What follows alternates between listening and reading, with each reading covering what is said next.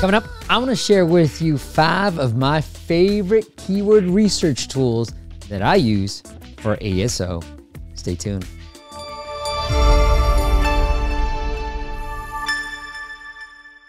What is up, App Nation? It is Steve P. Young, founder of appmasters.com, the place you go when you want action-packed content related to helping you grow your downloads and, more importantly, those revenues. But before we can get to revenues, we need downloads. And part of the things that I like to do is with ASO. Now, if you got some money and you've raised some VC funding, you might not need ASO. You can start with Meta and start running ads right away. But for those who are a little bit more bootstrapped or indie app developers, well, you're going to probably want to rely on ASO. And a part of making ASO really work for you is really finding the right keywords. And I love niche keywords that have high intent, right? Think meditation versus deep breathing. There's way more high intent in deep breathing. Yes, there's not a lot of people searching for deep breathing as much as compared to meditation. But if you can rank well for these super niche keywords, you're going to build a 6-figure business really, really quick. And here are the 5 favorite tools that I like to use to help me find those super high intent, low difficulty keywords. All right, let's get started. First off, you know me, I like to show you some proof. Here's an app that we launched roughly about October. September, there wasn't much happening. It's about $100. But about October 2024, okay? You can see October 24. Within that first month, we drove $5,000. Now, this is an AI, and I use that in quotes for those listening, just the podcast, AI app. But it's a niche app. It's not another chatbot. It's not another AI image generator, right? It's a niche app. I love it, and it's solving a real problem. And that's what people are kind of figuring out these days. It's like, stop making another chatbot. Solve a real problem. This client came to us. We had already been working together on another app. They're like, hey, I'm going to spin off this feature of my big app into another app. We're like, definitely do it. Because we already did ASO for their bigger app. And we saw there were actually keywords for this other like side feature that he had. He built it, boom, already close to being a 6-figure business already, right? Like it's growing. So we've made $80,000 and this is the first 9 months already. So there it goes to show you that it still works if you can find the right keywords. Now, if you don't believe me, here's the other chart that I always like to accompany my sales data with. Is that blue line is App Store search. So you can see primarily driving a lot of sales and downloads through organic ASO search. All right, let's get into the tools. The first one, I'm going to show you how to use each one individually. The first one is Google Trends. Definitely one of my favorite tools to use. All right, so let me show you how to do this. So I'm in Google Trends, right? It's pretty easy. I'm going to pick a very popular. I used to always do meditation apps, but these days it's all about AI note takers, right? And so it's default to the past state. You can leave it on that. I like to play around with these parameters.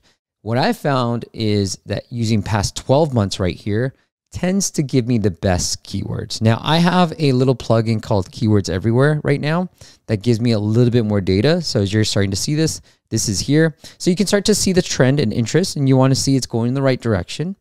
And actually, I used Google Trends when I was looking at an app that I was thinking about buying. And I just noticed that when I went back 5 years, the trend was actually starting to go down, so which made me feel like maybe not a good purchase, right? But the trend here is going up. Now, you want to come down here. Now, this is where I've been able to find different keywords. Now, Granola AI, never heard of it, but they are an AI note taker too. So I'll hit load metrics because that's what my Keyword Everywhere can do. So I can get some estimates of the average number of monthly searches, right? I'm going to click here, go on here. I'm like, okay, interesting. Nothing, but maybe Turbo Learn is something that I might be looking at. Then I'm going to go to the top.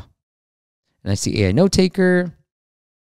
I see Zoom and Phantom. Now I go to Phantom. Like, that's interesting. So now I have 2 keywords. I have Phantom, and the rising one was, what was this one? Circle Back potentially, and Turbo Learn. Now I can go to my favorite ASO tool that I like to use. And for me right now, I like AppFollow. It's one of the easier ones to use. So I'm going to go to ASO tools, and I'm going to put in, so which keywords did we find? Turbo Learn and Phantom. So Turbo Learn AI, throw that into the App Store. Let's see what the results show.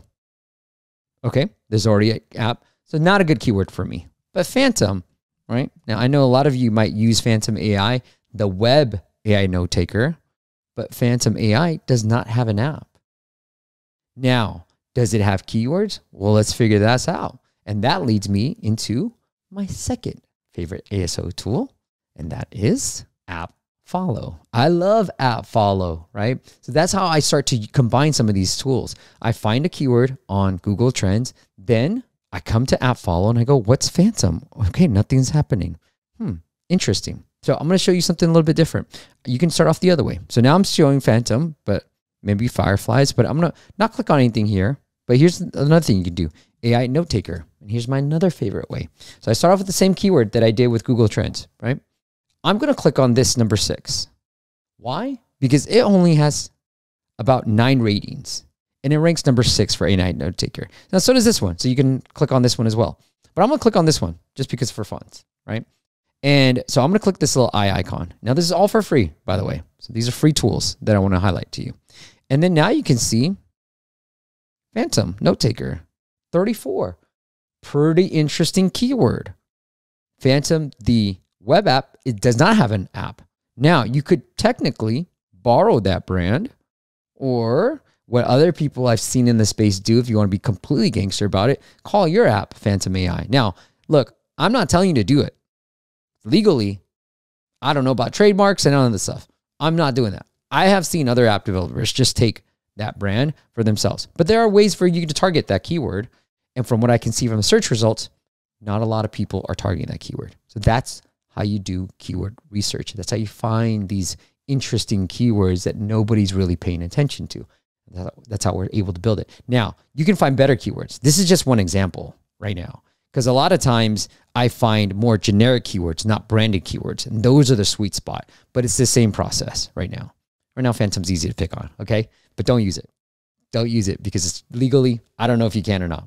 So don't say I told you to use it at all, because I did not, okay? All right.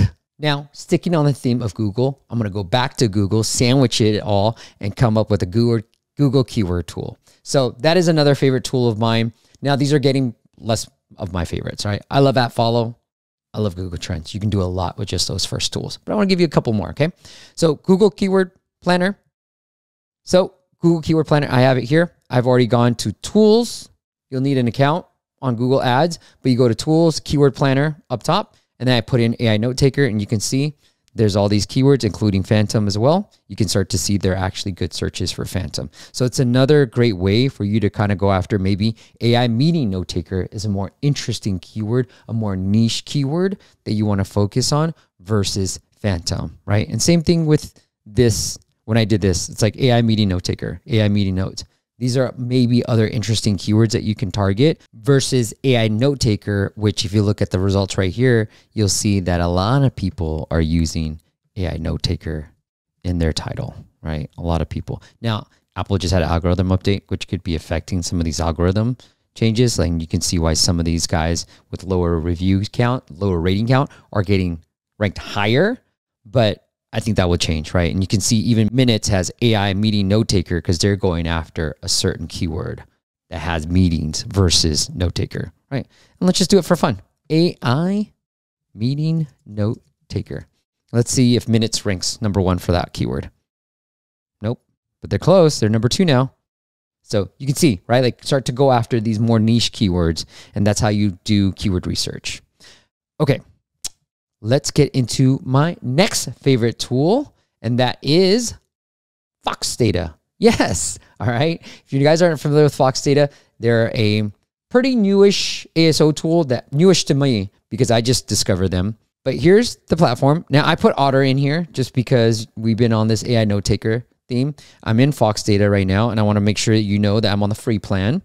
And unlike other ASO tools where you have to input the keywords, with FoxData, you can just put in the app, come into this one and see ranked keywords ranked, right? And then start to see which keywords that Otter ranks well for that you might be able to discover. Now, I've gone ahead and filtered these results right here because look, at the bottom, you're going to have to upgrade. So you don't get that many keywords. Obviously, we're on a free plan, right? So I put it to 15 to 50 because I found that the lower competition keywords tend to fall in this range, usually more like 15 to 40, but I wanted a bigger pool. And what I've then done is sorted by results here. And so now I can see these are the number of apps that show up for a particular keyword.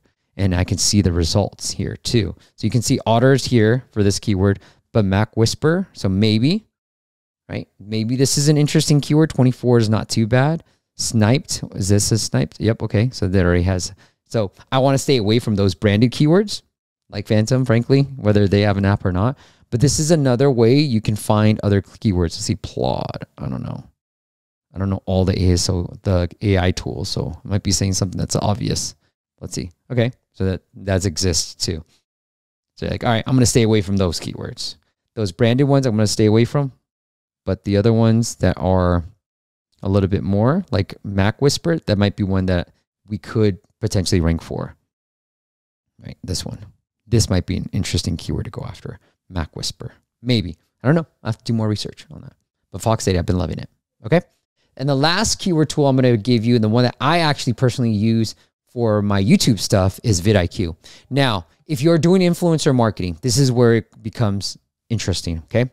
If you, and I will link this up, but if you watched our influencer marketing thing that Apps Flyer helped sponsored, you'll see that YouTube is one of the best performing channels for influencer marketing. Why? Because likely it's an evergreen content. People are more, I think, have a deeper connection with a YouTube subscriber versus an Instagram follow. And it's the long form content helps drive more engagement. I just think, look, I've built my entire career really through podcasts, audio only podcasts, and now YouTube, through YouTube. And I love this tool too. So it's a great tool that if you're trying to find influencers, or if you're trying to build an app, or trying to think about like making a video for your app, use this tool. Now I'll just put in AI Note Taker again instead of meditation into this tool. And I'm on the free plan. I do have the paid subscription, but I want to show you what you can get away with on the free plan. But you can come here, and this is what I normally do. And since I'm on the paid plan, I can see everything else. But you can kind of see the search volume, and you can see the competition, right?